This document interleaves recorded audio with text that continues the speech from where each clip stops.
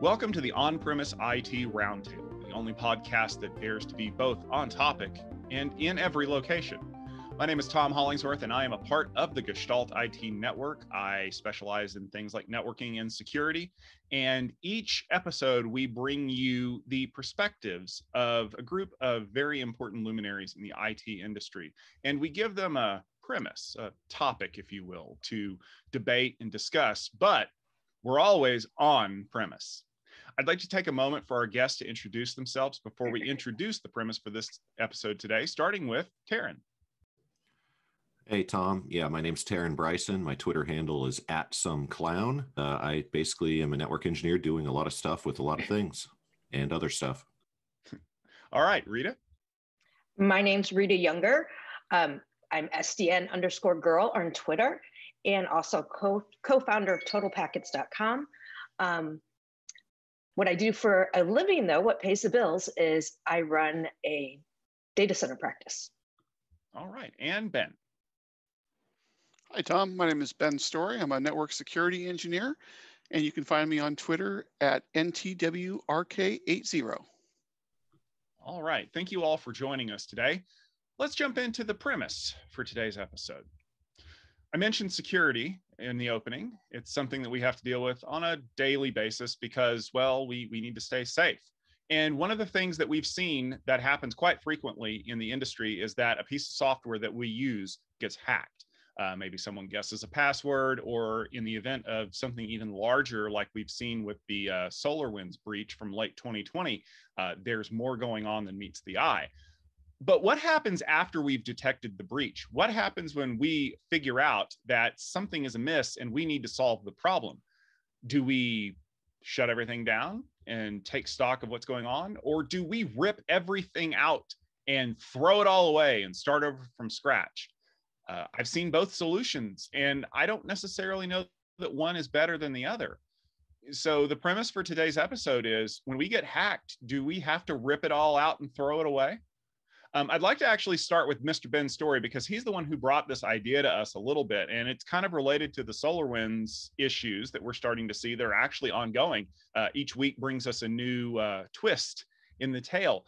Ben, have you ever been in a situation where you've had a piece of software or one of your tools that's been compromised and management told you got to toss it out with the bathwater?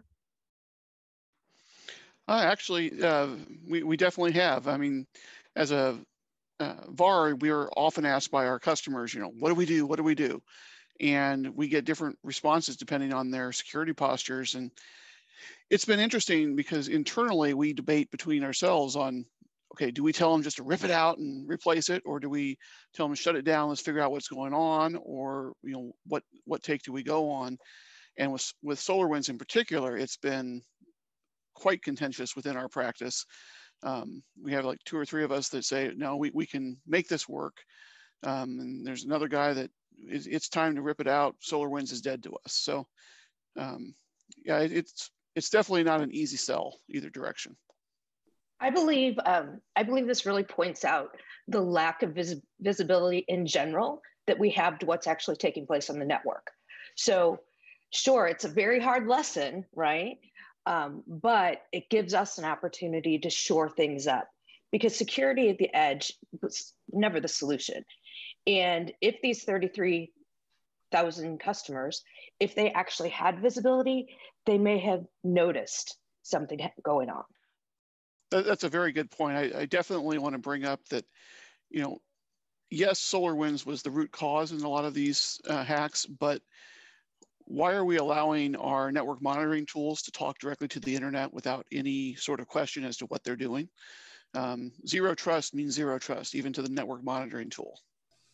Well, and I think, one of the things that we see a lot is that network monitoring tools themselves don't get monitored. Right. We have tools to monitor all of our network, different things. We have security tools. We have, we're looking at this, we're looking at that. But when we look at a big package from SolarWinds or, BMC or PRTG or whoever it might be that we're using for an NMS, it's sort of left on its own, whether it talks to the internet or not. And I think that's an issue. Well, it also created a back door where they could get in with more threats. So I think that visibility is really important, but just like any type of virus protection, you need to know what is the good traffic on your network versus the bad traffic. So you really have to be, like you said, people don't necessarily use their network monitoring tools. But you need to have a full understanding. You need to know the application dependency mappings. You need to really understand those traffic patterns, and you need to fine tune it. So you're really qualifying what is good traffic, what is bad traffic. Because if it's crying wolf, we're just going to ignore it. Yeah, and I will just toss out a quick defense of SolarWinds. In this is coming from, I had the opportunity a few years ago to listen to General Keith Alexander speak live, and he of course was head of the NSA for some time, as well as having a past career in the military, obviously. And he made this point that when he was head of the NSA, if there was a target that the NSA wanted to get into, he said they got into it. No questions asked, 100% success rate. If they determined that they needed to get something, they got it. And they never had, they never had a failure of getting into, penetrating a target. He said, however, defense is extremely difficult. Extremely difficult. He said, even for an organization like the NSA or the US DOD or whatever in general, he said it's extremely difficult to block all threats. And I think so, the SolarWinds thing, it's like, sure, they're in the news, they got hacked. It's a big problem for a lot of people. But I think it's also, it could just as easily have been, any one of the other large software products that get used on our networks, day in, day out. I don't think it's a failure of SolarWinds, strictly speaking. I think they did some things that they shouldn't have, and probably were lax in certain areas. But I think, I think it points to the bigger issue of we're just not doing due diligence on our side, monitoring these tools. And I think that brings up an important point here, because when you think about it, we obviously are hyper-focused on the SolarWinds hack because it is fresh in our minds. It's only a few months old as of this recording. But this is not the first time that software programs have been hacked, or that database information has been leaked, or really that anything has been compromised. And we're talking about the things that people know about. If you want to rewind the clock all the way back to 2013, when Edward Snowden released a lot of information about things that the NSA and other organizations were doing to backdoor products, to create weak elliptical curve technology for encryption that can be easily reversed. It's not just a question of can we get in? It's a question of we're going to get in to anything we want to get into. And if you're focused on one part of the equation, you're going to miss everything else. It's just like any magician. Don't look at what my left hand is doing. My right hand's doing all the work. It's misdirection. So by hyper-focusing on certain tools and taking that stance of, if it gets hacked, we're going to rip it out, are we really just getting into a situation where not only are we not doing any more good than we did in the original harm, but worse yet, what if it's a situation where we specifically want you to install a tool that we know is easier to get into by breaking the harder tool in the first place? Yeah, that's a good point, Tom. And I think, my personal stance on the SolarWinds hack, by the way, is that I don't think you need to rip out SolarWinds at this point. I think that, look at the Boeing 787 MAX as an example. It's kind of a parallel, right? By the time that plane is back in the air, it's already back in the air now as of when we're recording this, but by the time it's actually sort of pervasive and it's flying everywhere, that is going to arguably be the most safe and scrutinized airplane ever built. I think SolarWinds is doing some serious soul searching, and I think with all of the focus in the industry on this hack, I think they're going to emerge as a much stronger, much more secure solution than they were before, number one, and number two, potentially more secure than a lot of the other tools that are out there that are sitting back looking at SolarWinds going, haha, they got hacked. Yeah, you've got a good point there, because sometimes it's not what went wrong, but how did you fix it? How did you overcome? And yes, their software will be better. I think we have a real problem right now in the industry with all this agile methodology. Everyone wants to get their product to market so quickly. And then you've got all kinds of developers who have entered into the field. I think, it's inevitable that it's going to happen whether it's just bad software or it's embedded with some sort of threat. Yeah, I definitely agree that the scrutiny that SolarWinds is getting from the industry is going to force them to put out a better product. I think we need to take that viewpoint from the very beginning of development, security first, and that's not always been the case. And SolarWinds is just as bad as any other company in taking a bunch of products that were developed independently and trying to jam them together. And the Frankensteins of the world that are running around in our software circles, that's where the problems are going to be. It's those interfaces, things that people don't think about anymore. Well, we haven't updated that for 20 years, but it's still there. You just know somebody is going to try it with another software. Now it's a challenge. Well, and you've got a couple different threat vectors, right? If you look at who's hacking who. And, the SolarWinds hack, as far as we know, was, a nation state, right? And the big 3 or 4, arguably, nation states, right? From Russia, China, North Korea, and Iran, arguably, they're going to get in just like our NSA is going to get in. They're going to get into certain products. They have the power to do it. The individual hackers, the sort of folks that are going out there and trying to do ransomware and this, that, and the other, aren't as well funded. They get into things, but they're not as well funded. To hack something like a SolarWinds takes a very concerted, targeted effort. And that's what this was, right? So when you look at that, this one got discovered. Go look at every other NMS out there that hasn't had scrutiny, that hasn't faced this. How do we know they haven't been hacked already and it's just not been discovered, right? So I think this knee-jerk rip out and replace with something else, to Tom's kind of original point of like, hey, maybe they're trying to force us to install something, that's easier to deal with. I mean, who knows? I think that's kind of a thing.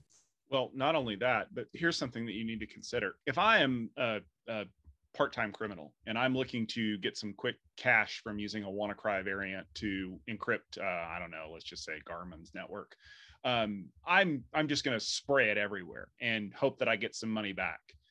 But if I'm doing this as a long-term goal, which is historically something that nation-state-backed actors want, they want to penetrate and persist for a significant amount of time to collect information, whether it's for intelligence services or for blackmail or resell later, they're not going to pick targets that are easily discoverable or removable.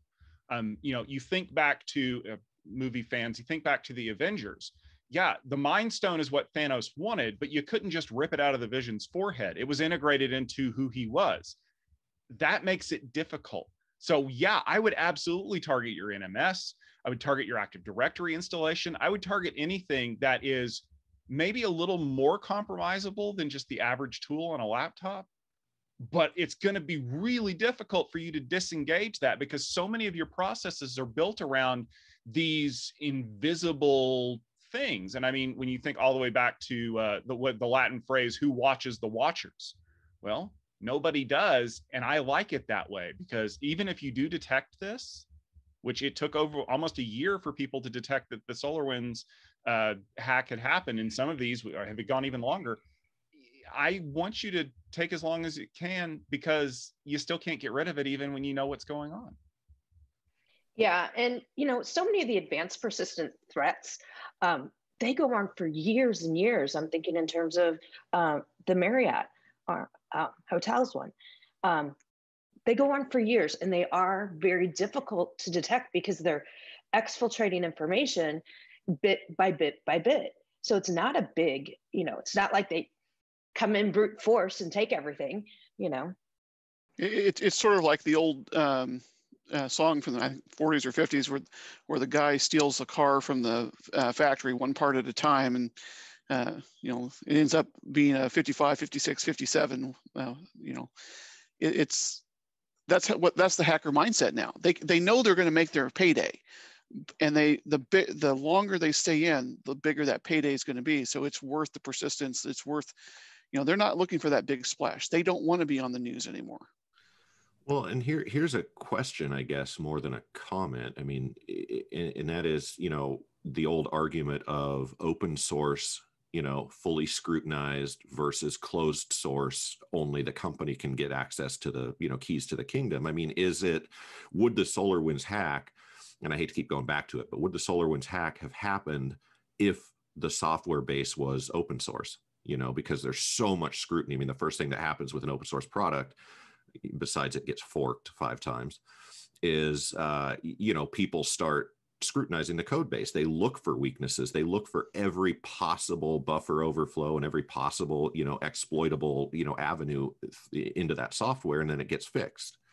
I don't know how much the big NMS packages or anything really. I mean, look at the Exchange hack too. I mean, I don't know how many of the closed source software products have that level of scrutiny internally.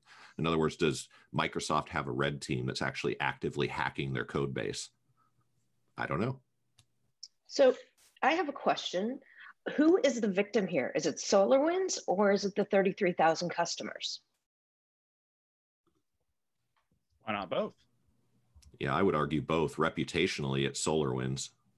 Actual damage, potentially from an intelligence gathering point of view and whatever, it's the companies. It's the pass-through.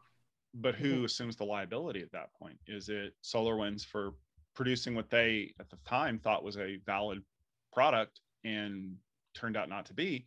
Or is it the companies who, can maybe now say that their security procedures were not as buttoned up as they thought? I mean, that's one of the things that we're actually starting to see, is that Microsoft's vulnerability to this kind of intrusion is going to end up being a bigger story because of things like the new Exchange hack and a lot of other things going on. SolarWinds may have been the vector, but just like, say, breaking into a military base, do you fire the guards at the gate for letting me in, or do you get the entire security detail of the base on report because I was able to go pretty much wherever I wanted without being stopped? It's a hard question to answer. And we've already seen in the Senate hearings that the companies that were directly involved with it, their initial reaction to it was, well, a nation state hack is what we were supposed to do, which I kind of feel is a little bit of a cop-out.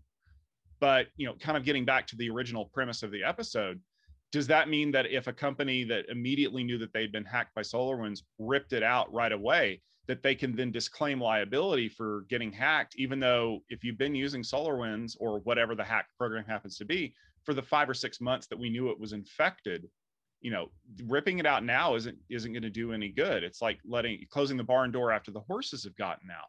So does this attempt to shut everything down and rip it all out, is it really more of an exercise in, I'm going to save my job because I didn't do my due diligence of making sure that my NMS wasn't able to talk to the internet? Exactly. It's security theater. It's just like, taking our shoes off at the airport after someone has attempted that particular exploit of the system. SolarWinds is going to be around. I don't think it's going anywhere. And people just need to take the lessons from this and learn. You have to secure everything. You trust no one, not even what you would think is a trusted system. So it's, defense in depth, zero security, zero trust security, whatever buzzword you want to use, take it to heart and start implementing it. Yeah, and I don't know, I didn't follow the 100% the threat vector, the way that they got into the SolarWinds product. I didn't follow that in depth, but my question would be not so much why does the NMS talk to the internet, because there are valid reasons why your NMS would actually need to have access to the internet in general.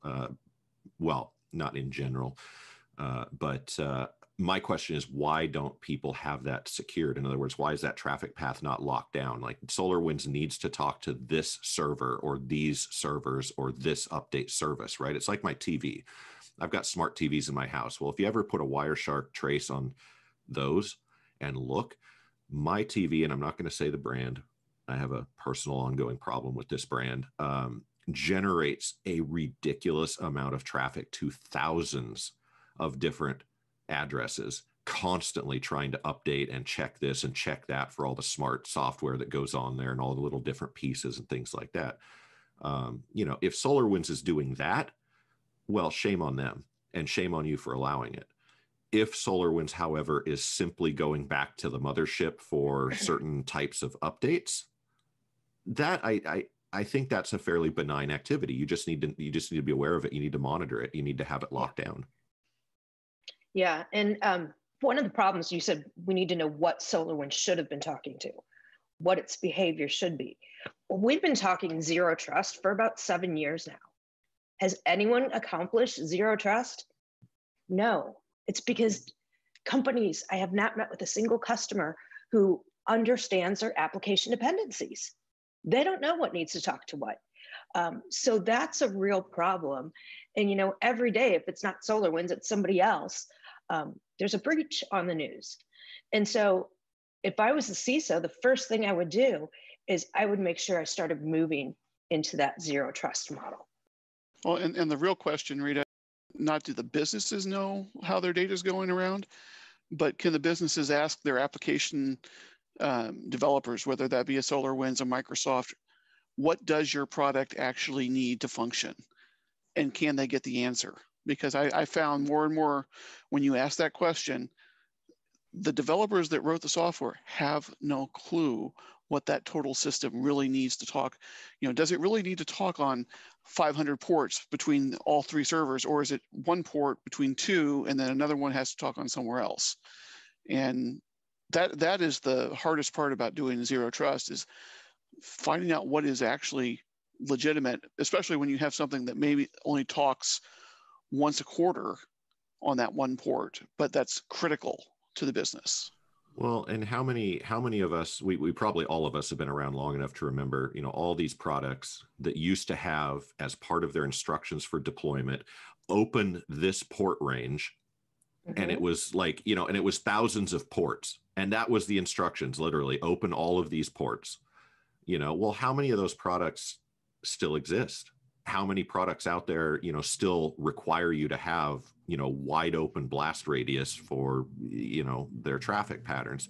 And a lot of times when you dig in and ask, they don't, nobody can tell you why that is. Nobody can tell you what's actually happening on any given port. We just need this port range opened, so that's a very large attack surface, and I would be highly suspicious of any product in today's world that still does that. But so many companies have their legacy systems still in place that, yeah, it really is going to be. I mean, there's so many different vendors out there that sell, ways to do your application dependency mapping. It's just to have a grasp on it. And it's very unfortunate. A lot of companies don't want to make that investment. Well, and to your point, Rita, I used to work for a defense contractor, and one of the rules that we had, that was part of just, part of the way things had to happen, was the products that we had developed, built, and sold to the military we had to have the original systems still up and operational for the lifetime of that product. So if we had a 30-year-old product that was still in service, this was in the nuclear industry, so it's not uncommon, we had to keep around all of these old like HPUX servers and different things long past the lifetime of those products because that was the rule.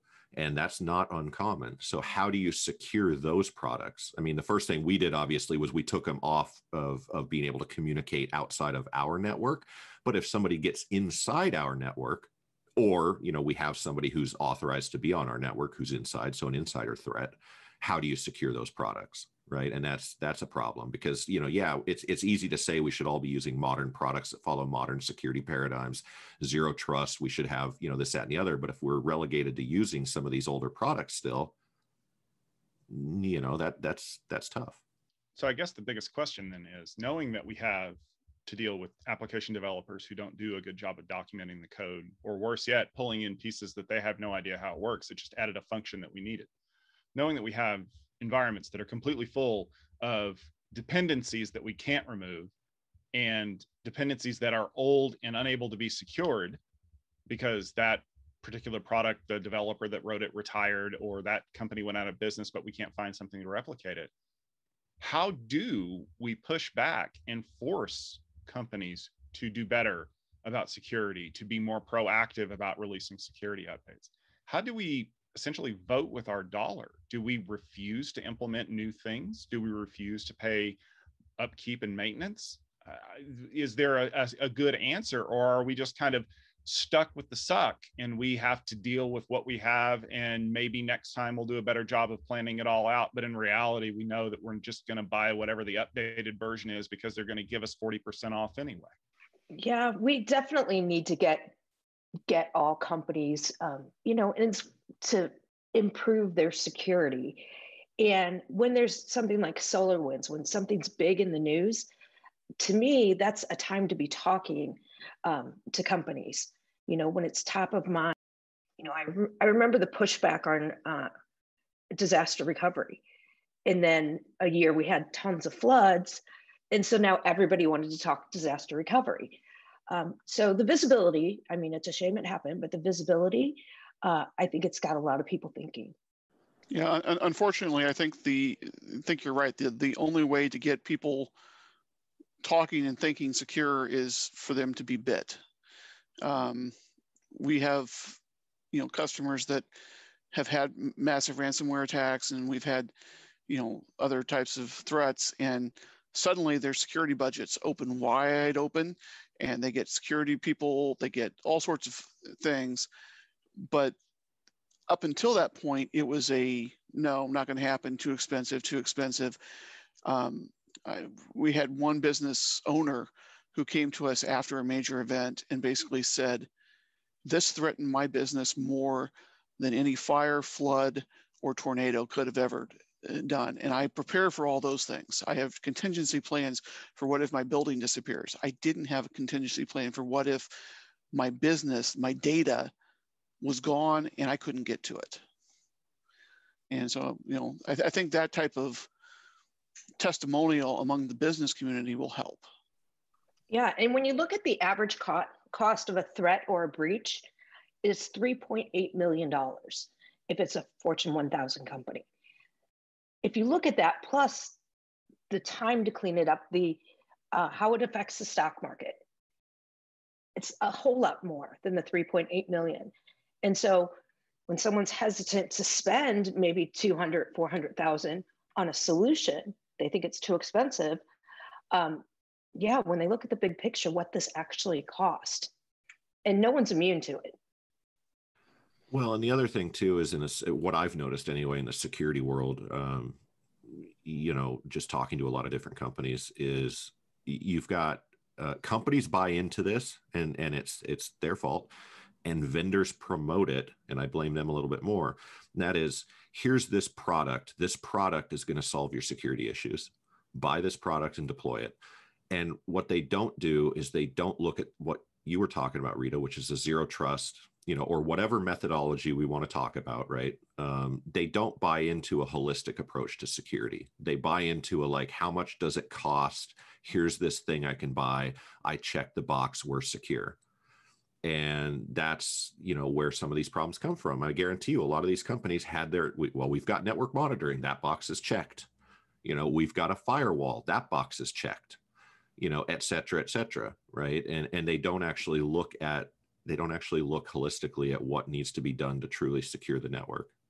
Yeah, just like, the IPS, IDS appliances, most people will just put them in detection mode. Because, as soon as they turn on prevention mode, then traffic that they don't understand quits talking because it gets stopped. So what do? They just throw it wide open, just leave it in detection mode, and then never pay attention to it. Yeah, it's the classic IP allow any at the end of a firewall rules statement. Yeah. Yep. Well, and I think, Rita, that sort of mindset of not turning on IPS or something, it goes back to something that in my customer base, we're dealing with a lot of school districts and other government entities that don't have a lot of budget. Their IT guys are underfunded. They're not as well trained. and they're trying to deal with these very complex things that companies that are, Fortune 500 companies that are fully funded are struggling with, and then they're trying to deal with the same problems. And things like SolarWinds came up, and they're just like, oh, how do I even know if I was hacked? I don't. I can't afford to hire, somebody to come in and do the forensics. I can't. So I have to just assume I wasn't, or where do I sit? And I think maybe that's the point where we've reached, that a lot of it's going to come down to resource availability. Yes, if I had an infinite amount of money and an infinite amount of hours in the day to completely rip everything out and replace it with something that's perfectly architected by people with an infinite amount of resources, then we wouldn't be having this conversation. Everything would be 100% secure, and all of our employees would follow every regulation and guideline to the letter, and no one would ever hack us. But the reality is that resource contention is why we are where we are. We never have enough money. We never have enough time. And lack of time and lack of money leads to mistakes that are exploited by people with more time than they need to pull that in to get more money. And that's why we end up where we are. And then we have to make the hard choices. Do we sacrifice time and money shutting something down and rebuilding it from scratch? Or do we save a little bit of those resources and instead sacrifice the potential lost revenue from customers or potential lost revenue from our reputation hit that we take by not shutting something down when we should have? There are no clear-cut answers. And if you don't have a policy in place to deal with these kinds of things when they come up, the answers get much, much more murky. And you're going to have to do some soul searching when that happens, because you'd rather do the soul searching with your team now than deal with the fallout of having to answer a bunch of hard questions from news media and security analysts. That should just about do it for this episode of the On-Premise IT Roundtable. I want to thank our guests for joining us today. If you are interested in more great premises like these, you can always check out our website at gestaltit.com/podcast, where you can find the latest episode. You can also subscribe in your favorite podcast application of choice. Just follow along in Apple Podcasts or any one of a number of applications, including iTunes. And if you do, make sure you leave us a review and a rating. Tell people why they should be listening to the On-Premise IT Roundtable, because that's how we grow the listener audience. And it's how we get great premises like the one that Ben Story came up with for this episode. So for myself, Tom Hollingsworth, and for our great guests, and for everyone who's a part of the Gestalt IT community, I want to thank you very much for tuning in. And please make sure to stay tuned for another great premise headed your way soon.